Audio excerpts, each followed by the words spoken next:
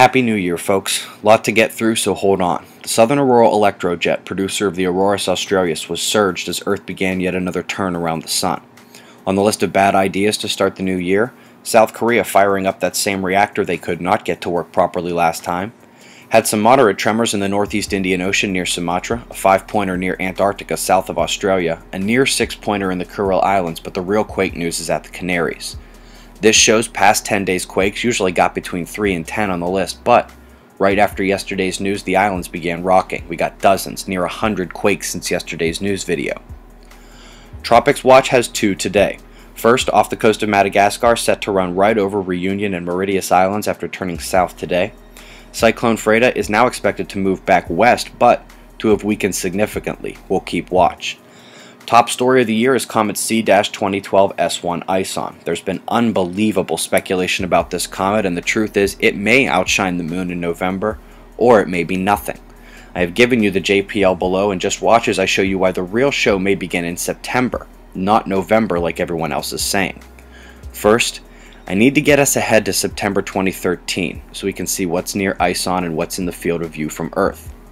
Now at this date, ISON is currently just east in the sky of Mars and a little bit above Earth's orbital plane. Tilting and moving back so you can see, Earth looks at ISON this coming September and it will see Mars and Jupiter there as well. On September 1st, Stellarium tells us that the moon will be up there too. Now Stellarium doesn't think much of ISON's brightness at this time, so we'll have to use this red marker to see it. Now just imagine that this thing is significant and it's shining bright blue. What kind of madness would you expect as it dances with the red planet for days? Weeks, actually. Because of the relative motion of the celestial objects, it's not for nearly 7 weeks that the would-be blue and red Kachinas begin to separate in the sky. Then the November show can start. Coming to the Bartol, missing data from yesterday, but today's little bit of reading showed that the cosmic ray density has continued to elevate. Got some missing data on spaceship Earth on the left too. Solar wind has calmed down significantly since that last wave struck. The induction is still there, but possibly fading. Just had our first sea flare in days as the blank sun has turned into Swiss cheese. Lots of sunspots out of nowhere. Let's take a look starting from the bottom left and coming up. These longitudinal sisters crested together and both appear to have bipolar magnetics, something to watch as it turns in more. Got a region in development here, also bipolar, but has shown mild decay the last 12 hours.